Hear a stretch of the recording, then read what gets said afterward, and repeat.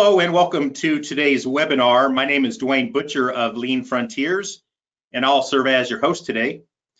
Today's webinar is part of the Energize Your Journey webinar series that we're doing along with the Association for Manufacturing Excellence.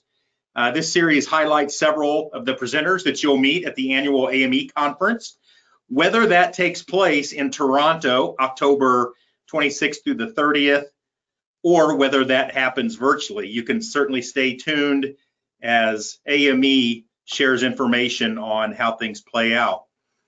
However things do play out, I can tell you this, that the AME conference and the AME community has long meant a great deal to not only Lean Frontiers, but me personally, and it's certainly a great time of learning and networking with one of the world's largest Lean conferences. And that endorsement, mind you, comes from a guy who runs my own conferences. I think that highly of it. Just a couple points of logistics before we get started.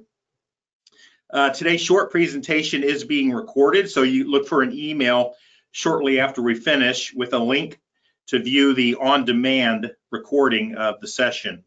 And please do share this with others in your organization. Due to the short nature of our webinar, we will not be fielding questions.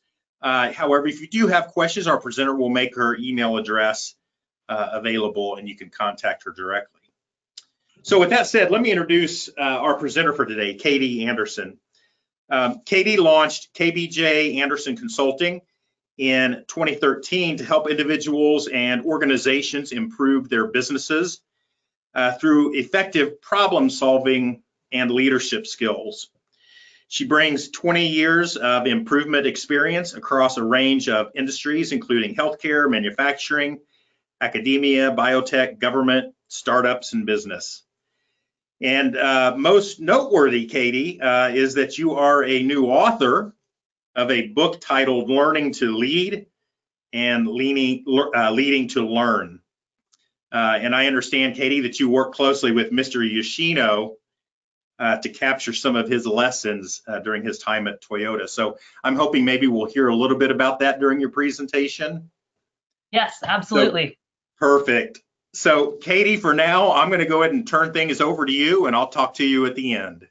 Sounds great. Thanks, Dwayne. And apologies, everyone, for the video. Dwayne and I were having some difficulties getting all the video hooked up. So you'll just be hearing my voice today, but hopefully you'll be able to, well, you get a sense of who I am here and get some takeaways from my forthcoming book, Learning to Lead, Leading to Learn, as Dwayne mentioned. And this was built or created really in partnership with my mentor and good friend now, Mr. Isao Yoshino, who worked at Toyota for over 40 years and in fact was John Shook's manager at the time of the GM Toyota NUMMI collaboration joint venture in the 1980s. So I'll tell you more about this. And I'm just going to share some highlights about my own practices, as well as some insights and stories that I learned from working closely with Mr. Yoshino since we met 5 years ago. And I've really helped come to some clarity on my own purpose, which is about helping people around the world live and lead with intention. And I'll talk to you a little bit about what that concept of intention means for me here and how that can relate to you as you think about the three sort of functions and roles that you can take to be a more intentional, people-centered leader. So a little throwback to just over 5 years ago. So I'm based in the San Francisco Bay Area. It's where I grew up and where I've been living for many, many years, although I have lived in 5 other countries outside of the US. This is a photo from just a few months after my family moved to Japan for 18 months. We had this wonderful opportunity with my husband's job. And I had just met Mr. Yoshino about 6 months before at a conference. And he had given me his business card and said, come to Nagoya and I will take you to Toyota City. We'll go to one of the factories, tour around, and we can spend the day together. This is at the end of the day as John and I were about to get back on the Shinkansen bullet train to head back to Tokyo. And I really thought it was going to be this was a once in a lifetime opportunity. And little did I know that how close Mr. Yoshino and I would become, and that I would have the wonderful honor to help bring his stories and reflections of 40 years at Toyota into a book together for you. So that's a little bit about the history. And this is a photo of us from just in January. I was out in Japan, well, in Tokyo and Nagoya and all around to prepare for the Japan study trips that I had intended to lead in May and again in October. But of course, given the pandemic, those have to be postponed till later. But we did have an opportunity to get together and get this picture together. In fact, my hair, I wish you could see it, has not been cut since then, so it's quite a bit longer. But Mr. Yoshino, through this process of working on the book together, has told me many times about how our process of reflection, of Hansei, of looking back and me asking questions and him digging a little bit deeper into his memories, has helped him even learn more and sort of see things in his life from a new angle.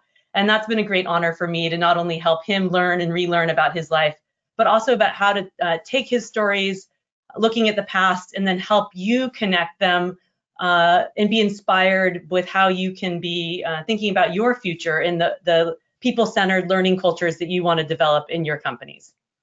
And I've really come to believe that reflection is not just the beginning, but the end of learning. So often we think of the plan, do, study, adjust cycle as starting with plan and do, and we get caught in this plan, do cycle. But really, reflection is where we need to start. So looking at the past, at what has happened, and then making adjustments for the future. I also wish I could show you my wonderful Daruma collection. It's in the room that I'm in here. This is these dolls from Japan, where if you have a goal, you fill in the left eye of the Daruma. And it is about a visual representation of having a goal, but also this concept of perseverance. The dolls are weighted at the bottom, so they're paper mache, and if they get knocked down, they topple over, but kind of right themselves up again. And there's a Japanese proverb, fall down 7 times, get up 8, that I've really taken to heart, especially in these times of challenges and in writing a book about we're always going to encounter challenges and difficulties along the way, but how do we persevere? How do we get up? And how do we continue forward? And we do that with intention. And this concept of intention is one that's been really important in my entire life. And I gained some deeper knowledge and nuance, sort of, I guess, a greater nuance of what the word intention meant after I moved to Japan. I'm not, big on Japanese. We have to use the Japanese words when we're practicing lean. But having lived in Japan, I did appreciate learning some of the characters and how visual symbols can represent deeper meaning in words. So I had to get business cards when I first moved to Japan. You hand them out at every encounter. And I didn't have business cards, having just started my company a year before. I didn't have a logo, and who needs business cards here in the US or in the West? So I asked the business card company to put the word for intention on my card, and these are the symbols that represent the Japanese word for intention, shiko. And as I started to meet Japanese people who spoke English, they would say, this is a very powerful word. And we agreed on this, but they told me the nuance. So the symbol on the left is made up of 2 sub-symbols. Then the one on the bottom means heart, and then the symbol on the right means direction. And I've really come to see this, the word intention, having this deeper meaning of really connecting with our purpose, what's important inside of us, and how we align our behaviors and our actions with that. And so as we're thinking about being intentional people-centered leaders, we need to connect first with what's important to us as leaders or as people, and then what are the actions that are most aligned with demonstrating that purpose. So hold that with you here today as we go through. And again, I'm just going to be highlighting some very sort of high-level stories and points, and I would love to dive into this all with you more. And also the book will go into this in a lot more detail. So looking forward to you seeing that next month when it releases. This concept of respect is fundamental and foundational to Toyota's culture. And again, this gets back to the concept of what people-centered leadership is about. It's about making people while we make our product or our service. So the concept of supporting and developing our people's capabilities is as important, if not more important, than the products or services we're delivering. And that's really how we demonstrate respect to our people and to our customers. And Mr. Yoshino, he is often asked, like, what's Toyota's secret? I mean, we all want to know that. How have they been so successful? And the visible tools are often what have been the main focus and what we've sort of taken and tried to replicate in our organizations. But he says that really the only secret to Toyota is its attitude towards learning. And that harkens to back to the title of the book, Learning to Lead, and then Leading to Learn. How do we not only learn about leadership and about how to learn, but how do we then lead in a way that stimulates learning in our people, in our organizations, and in ourselves? So taking a step back, before I got to know Mr. Yoshino in Japan and subsequently, I met him I first learned of him when I was at a conference in 2014. Actually, it was the Lean Coaching Summit hosted by Lean Frontiers and LEI, and it was an amazing opportunity. It was serendipity that Mr. Yoshino actually happened to be in Long Beach at the same time as the summit, and John Shook invited him to take the stage and them to share just talk about their experience as manager and subordinate. And I was sitting in the audience with the woman who was actually my coach and mentor, who had invited me to co-present with her at the Lean Coaching Summit. And we both looked at each other in sort of awe when we heard Mr. Yoshino say this comment, that my aim as a manager was to develop John by giving him a mission or target and supporting him while he figured out how to reach the target. And as I was developing John, I was aware that I was developing myself as well. And this struck me as so profound, and I've really taken this to be the essence of what leadership is, the three roles, the three things that leaders need to do to really create a people-centered learning organization. It's setting the direction, providing the support, as well as developing yourself at the same time.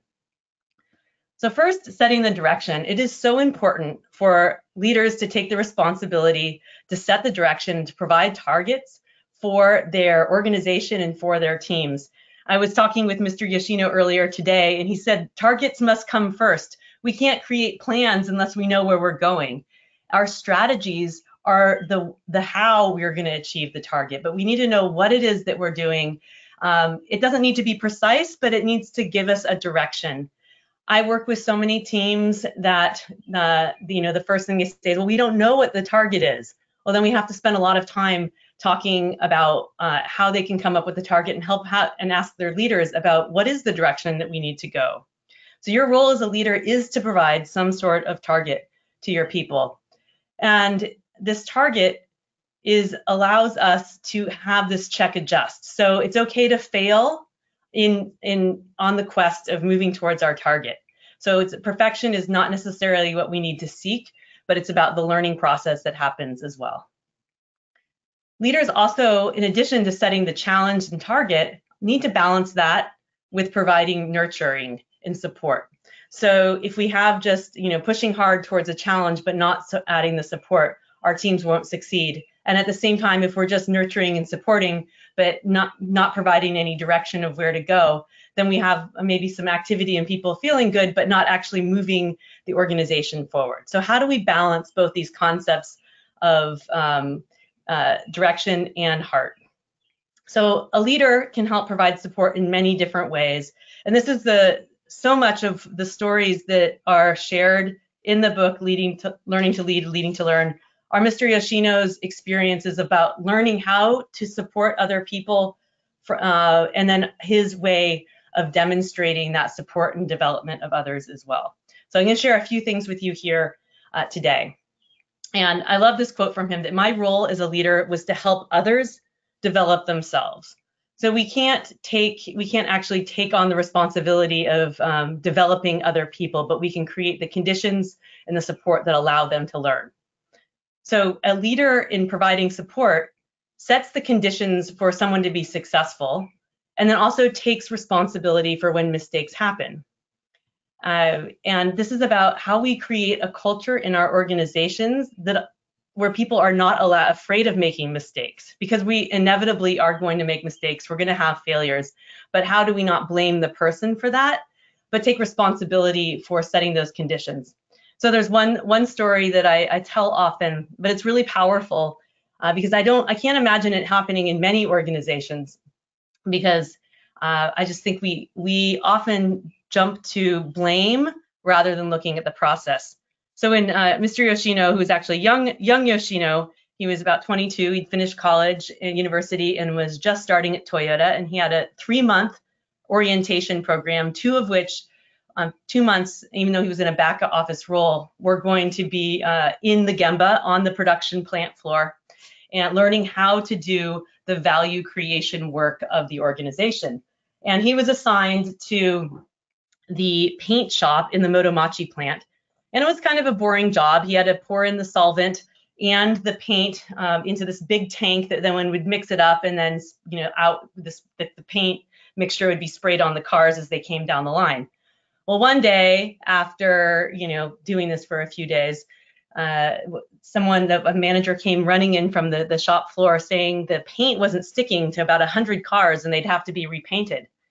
And Yoshino, when remembering the story for the first time in 30 years, he was laughing and laughing in appreciation for his manager's reaction, because not only did they not yell at him, although I'm sure they were frustrated, or he assumes that they were frustrated, but instead of starting to yell at him or being mad at him, they asked him to show them what he had done, and then they apologized. They said, "We are sorry.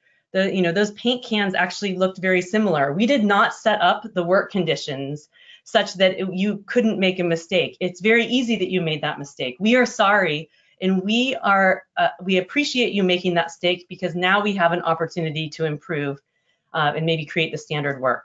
And it really strikes me how different a culture of that kind of action and reaction that managers or leaders have, or anyone has, when a mistake is made.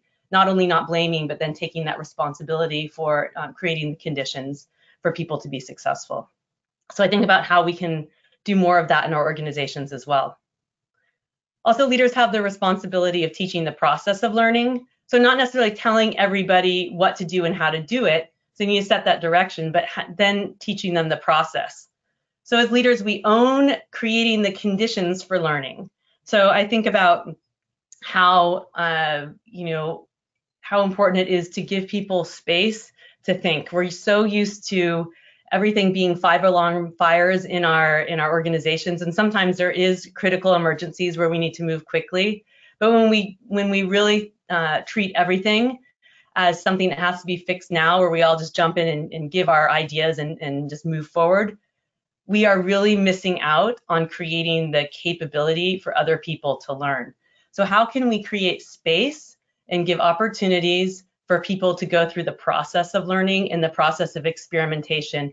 And how, as leaders and managers and coaches in our organization, can we provide that support to help people as they get more sophisticated or advanced in their problem-solving thinking? Also, I don't know about you, but I worked in so many worked for and in so many organizations where we focused way more on the tool than on the principle. And it's sometimes getting too focused on what the template looks like or what the specific format is, rather than the principles that underlie it.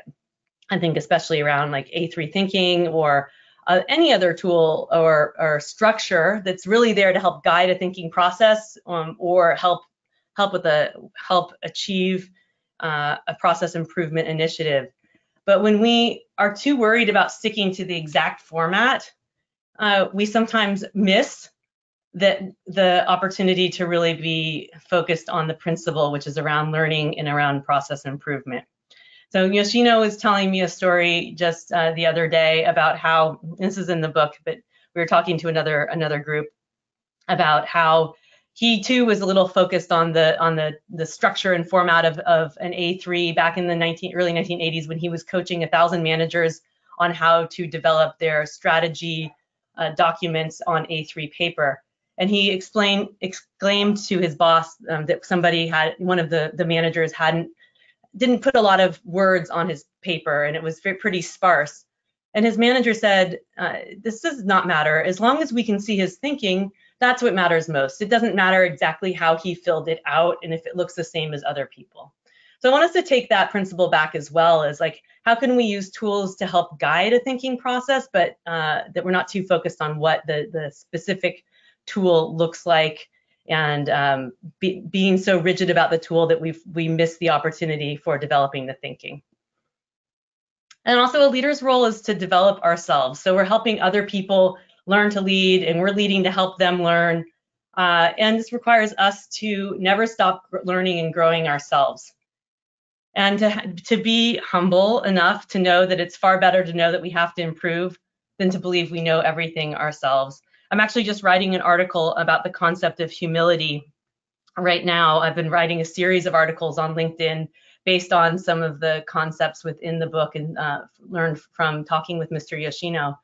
And this concept of humility is so fundamental at Toyota and is one that we really need to embrace for ourselves about not believing we personally have all the answers. And how can we create an environment where we are truly seeking out the input of others and leading with, yes, providing direction, but then asking questions to help people support and pull out their thinking as well.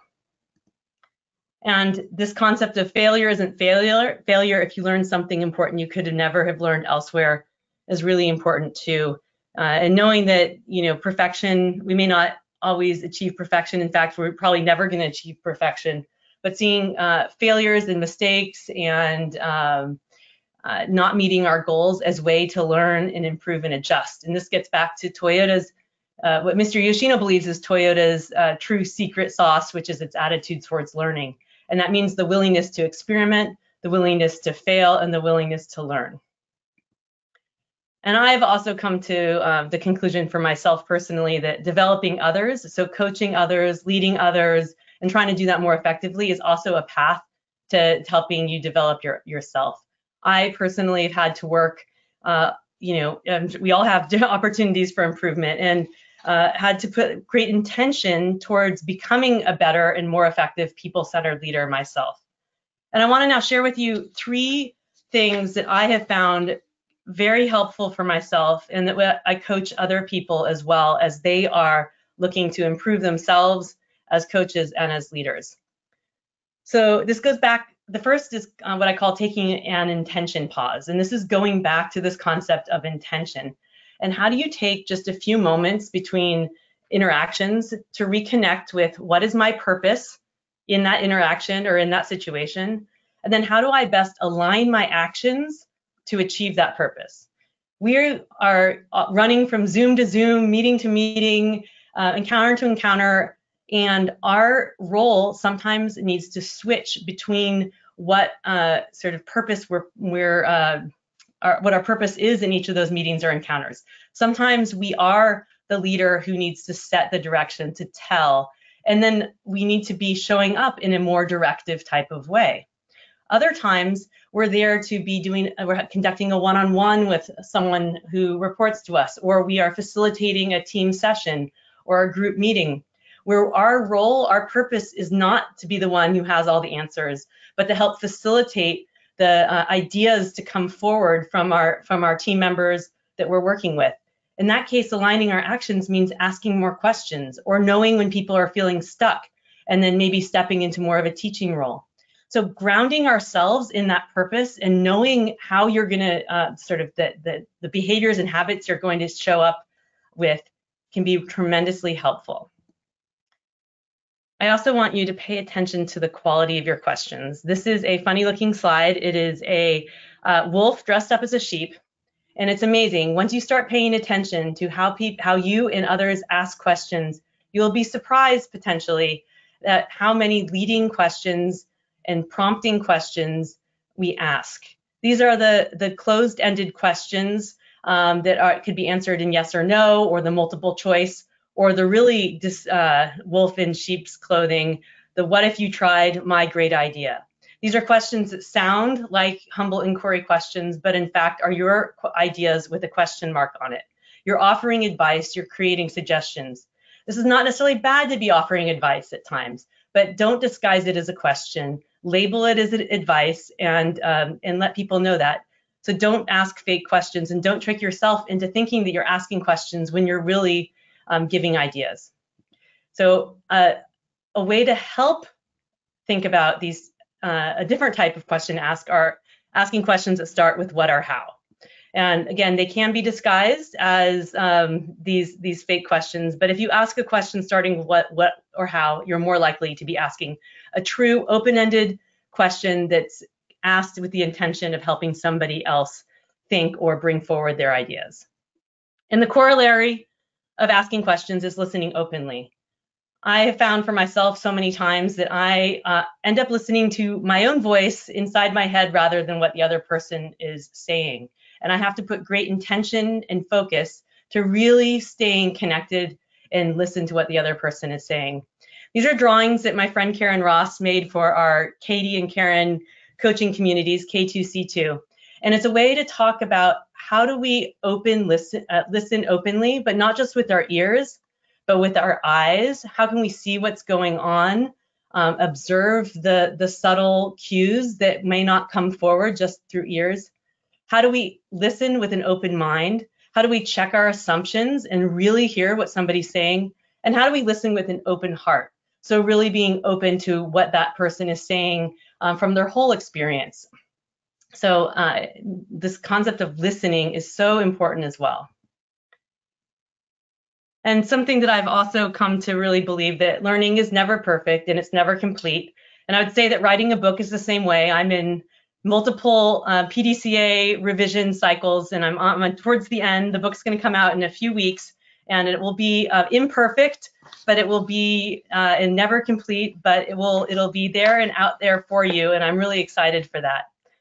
So I want you to set your intention for yourself about one thing that you are going to practice with intention to improve as a people-centered leader, and to write down for yourself that one thing and what is your plan. How are you going to connect with that intention, and what are the actions you are going to take to fulfill that intention? And I'm going to leave you here with some of my contact information as well. So Mr. Yoshino and I had been planning on going to the AME Toronto conference. It's unlikely that if it's in person, he'll be able to attend, but we will figure out a way to participate, and we'll be sharing more stories and practices both from Mr. Yoshino's experiences, but from mine as well. And I'm really excited that the book will be available next month. The pre-order is available now on Amazon. The paperback is available for pre-order in the US. Unfortunately, not available for pre-order outside the US, but will be available once the book releases next month. And then the ebook's available for pre-order now. And I also want to offer up a coaching questions guide for you. Dwayne will put this in the follow-up email as well, but you can register for a 4-page coaching questions guide to help you think about the quality of the questions that you're asking and how you can show up with more intention to be a people-centered leader. So thank you so much, and it feels so strange and unidirectional for me to just be talking at you for a half an hour, but I hope you've taken at least one thing away that you can practice with intention, and I look forward to hearing from you all, and thank you in advance for your interest in the book, and I'm excited to be offering it out into the world. So thanks, Dwayne, for hosting us today. Yeah, Katie, thank you. Thank you so much for not only your time here, but thanks for your thought leadership over the years. And you mentioned the Lean Coaching Summit specifically. You've certainly been an important voice in that community, and I really appreciate your contributions there as well. Thank you. You mentioned it was at the Lean Coaching Summit that you met Mr. Yoshino. I was there in that same audience and was really moved by the relationship that the two of them had. Yes.